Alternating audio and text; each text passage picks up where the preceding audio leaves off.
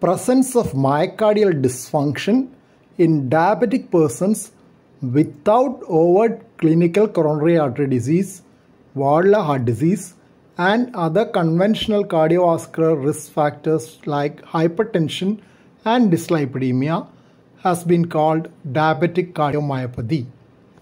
As the prevalence of diabetes mellitus is increasing, so is diabetic cardiomyopathy. Initially, it manifests as diastolic dysfunction due to myocardial fibrosis, and later with systolic dysfunction, and finally with clinical heart failure. Initial description of diabetic cardiomyopathy was in autopsy specimens of 4 diabetics who had heart failure symptoms without coronary artery disease or valvular heart disease.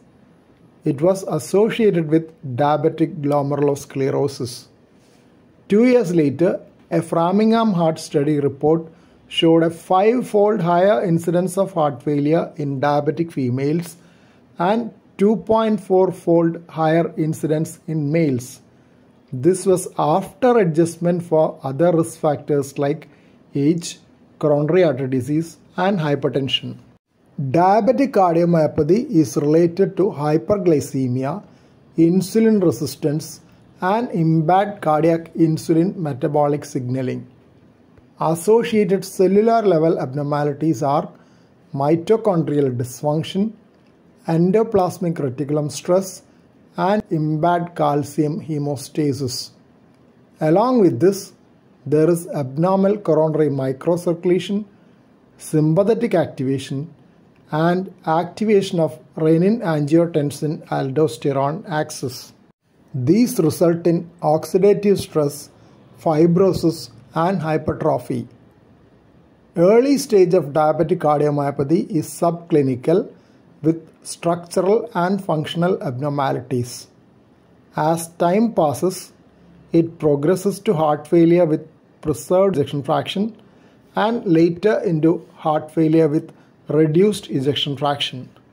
Non-invasive investigations which have been used in the evaluation of diabetic cardiomyopathy are echocardiography, computed tomography, and cine magnetic resonance imaging.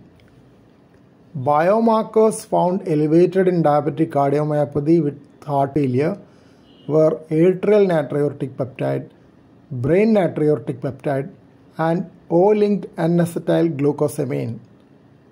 Galactin-3 is one of the biomarkers for myocardial fibrosis found elevated in diabetic cardiomyopathy. Increased release of free fatty acids from adipose tissue and increased capacity of myocyte sarcolemmal free fatty acid transporters also contribute to the development of diabetic cardiomyopathy. Advanced glycation end products of proteins and lipids on exposure to sugars can induce cardiovascular injury through cross-linking of extracellular matrix molecules. Potential treatment strategies that target myocardial fibrosis, inflammation, oxidative stress, and insulin resistance have shown promising results in preclinical studies. These need further validation in randomized clinical trials before they can be applied to the specific management of diabetic cardiomyopathy. Till then, only conventional strategies of optimal glycemic control and lipid lowering can be relied on in addition to management of heart failure in diabetic cardiomyopathy. Here are the first set of references on diabetic cardiomyopathy. Second set of references are these. Thank you for watching this video. Please subscribe, like, share, and post your valuable comment below this video.